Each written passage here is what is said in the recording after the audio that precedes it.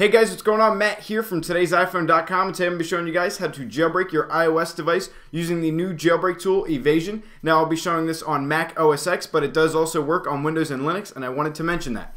So the first thing you need to do is head over to Evasi0n.com and download the Mac OS X or whichever OS version of the tool you are going to be doing this on. So I am obviously doing it on Mac, so I've downloaded it. It's here on my desktop. It's a DMG file. So you go ahead, double click that. It's going to open up, and then you want to double click and open up the application. At this time, I also wanted to mention if you do have a password on your iOS device, you want to go ahead and disable that. So how to do that is you go in, you go to Settings, you go to General, and then you scroll down and you'll see Passcode Lock. Go ahead and turn off Passcode Lock if you do have it enabled. Back to your computer, you have Evasi0n open. The next step is actually just going ahead and plugging in your iOS device.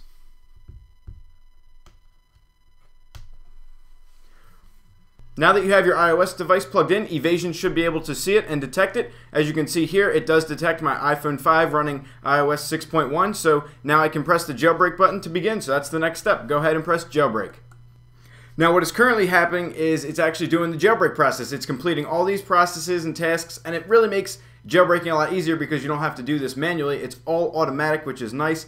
And I have to say, we really appreciate that the guys have been able to put together a jailbreak like this that makes jailbreaking simple and seems a lot safer than if we had to go in and manually do any kind of work ourselves. So thank you again. Now that it has completed all the automatic stuff, you need to go into your iOS device and you will see a new app icon, as you guys will be able to see here on my iOS device, saying jailbreak. Go ahead, tap that once, do not hold it in. It will open up and it'll take you right back to the home screen. That is normal, and now it is going to continue doing more processes, so just let your device go. I know it looks like the app is crashing. That is normal. Like I said, just let it go and be patient. Now that Evasi0n is telling us the jailbreak is complete, our device is going to reset. Now this will take a little bit of time because it is doing its initial setup. It is fine, don't worry, your device is not bricked or anything like that. Just sit tight, let it do its last minute things. It will reset one more time after that, but you are done with Evasi0n at this point.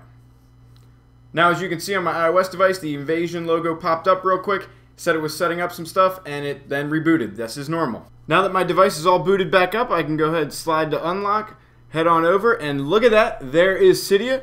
My iPhone is officially jailbroken. Now I need to open up Cydia and do that initial setup. That doesn't take long, nor is it in-depth. You are a user when it asks you. You are not a hacker. Well, maybe you are. But in this case, I'm a user, so I am excited to dive into Cydia on my new jailbroken iPhone 5. If you guys have any questions or comments about this jailbreak and its process, go ahead and hit me up on Twitter. It's @MattShally, or just leave a comment down below. I'll try to respond to as many of you guys as I can. Otherwise, you guys have a wonderful day. Enjoy your jailbreak, and as always, peace. Uh-oh, Mom's calling. Oh, mother.